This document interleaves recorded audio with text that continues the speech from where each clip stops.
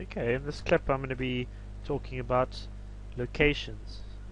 Locations are used to split your quantities amongst different sections, which your project might consist of. These could be different levels, so ground, first, second, or they could be different buildings, say arcade or canteen. So you're able to assign different quantities to different locations, and this will help if you're wanting to print or to a specific section, or if you're wanting to cost a certain section. So it's just quite a good habit to get into when you are setting up your build. Okay, so to set up locations and to edit them or change them, you select the locations menu at the top. This will take you to a new window where you'll see different locations. Yours will probably be blank. This is a template which is on the system, and as you can see, what they've done is they've split the locations firstly into different buildings or rooms, and then under each room there are different sub locations which are the different floors. So what we're going to do is we're going to create a new location. Once again, add insert item. You then need to allocate a specific symbol to your location. So I'm going to go with E, and the description, so we're going to say MDA building. The multiplier, this is used if you have a typical floor with the same sort of layouts, so it'll take all the dimensions you allocate to that location and it will times it by whatever your location multiplies. So it's quite a useful item. So to continue, I select save changes, and as you can see, there's my project.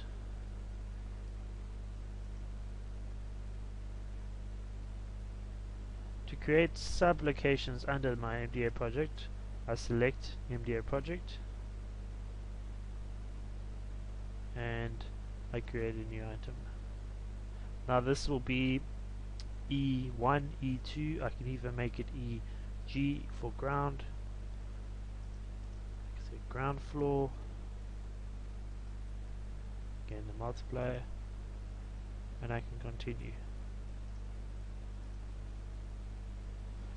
It will usually rank it in either alphabetical or numerical order, so it is quite a good idea to use numbers just to ensure that it keeps it within that order. So I'm going to make this first floor.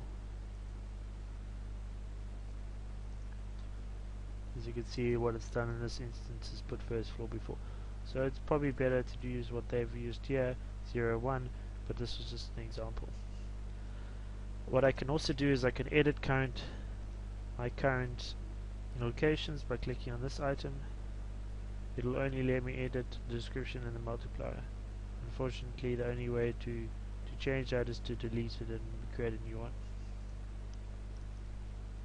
And that's locations, how to set them up. So to get out, I click here. Okay, to use locations, when you enter a quantity, this you can either do by selecting your add quantities column or by double clicking on the item. So I'm just going to go to a bill where I can enter quantities, concrete.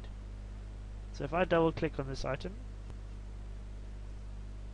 either I can double click or I can go to my dimensions tab. It's going to bring up this screen, and this screen is asking me whether I'm wanting to measure my dimensions, which I'm going to be entering into in this location, or if I want to change it. So either I can accept or I can change. I want to change it, and I want to go to the one we created, which is ground floor under my MDA building, and now I can start entering my quantities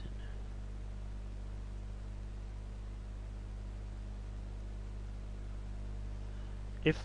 Once I'm finished, I can select X, and what I can then do is go to a different location and enter more dimensions. So if I show you that again, if I go here at the top, which shows you what location I'm in, three dots, and then it brings up my list of locations. I can go to a new floor.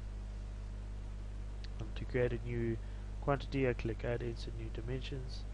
It's going to ask me if I want to stay there. I say yes, and I can proceed. Okay, to get out of here, I click X and back to browse.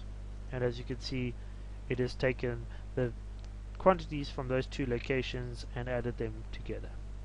So that's how you make use of locations.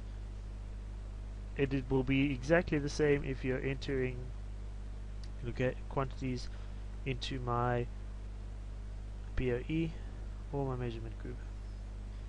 So that is how it is done.